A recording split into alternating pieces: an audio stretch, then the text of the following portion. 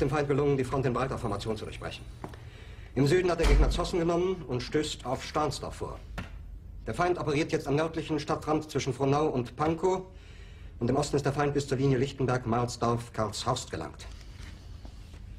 Mit dem Angriff Steiners wird das alles in Ordnung kommen. Mein Führer, Steiner konnte nicht genügend Kräfte für einen Angriff massieren. Der Angriff Steiner ist nicht erfolgt.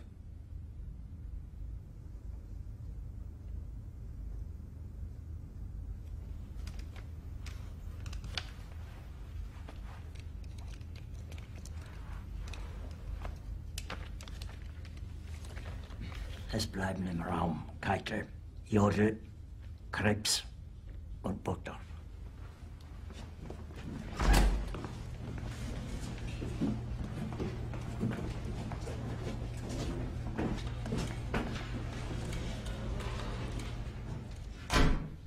Das war ein Befehl! Der Angriff Steiners war ein Befehl! Wer sind Sie, dass Sie es wagen, sich meinen Befehl zu widersetzen? So weit ist das also gekommen. Das Militär hat mich belogen! Jeder hat mich belogen, sogar die SS!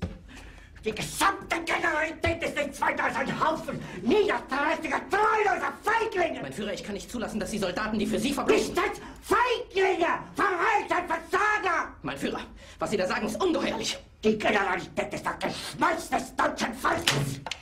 Sie ist ohne Ehre! Sie nennen sich Generale, weil Sie Jahre auf Militärakademien zugebracht haben, nur um zu lernen, wie man Messer und Gabel hält! Jahrelang hat das Militär meine Aktionen nur behindert. Es hat mir jeden nur ersichtlichen Widerstand in den Weg gelegt.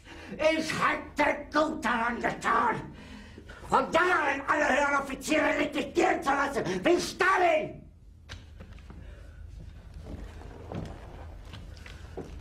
Ich war nie auf einer Akademie. Und doch habe ich allein auf mich gestellt, ganz Europa erobert. Verräter! Von allem Anfang an bin ich so verraten und betrogen worden. Es wurde ein ungeheurer Verrat geübt am deutschen Volke. Aber alle diese Verräter werden bezahlen. Mit ihrem eigenen Blut werden sie bezahlen. Sie werden es saufen in ihrem eigenen Blut. Bitte gerne. Jetzt beruhig dich doch.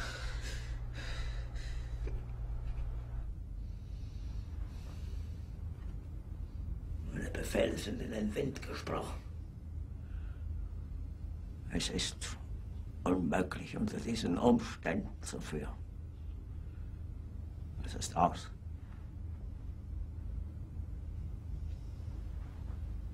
Der Krieg ist verloren.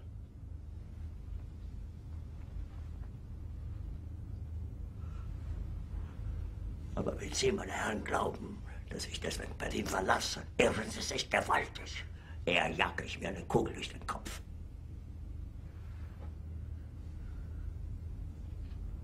Tun Sie, was Sie wollen.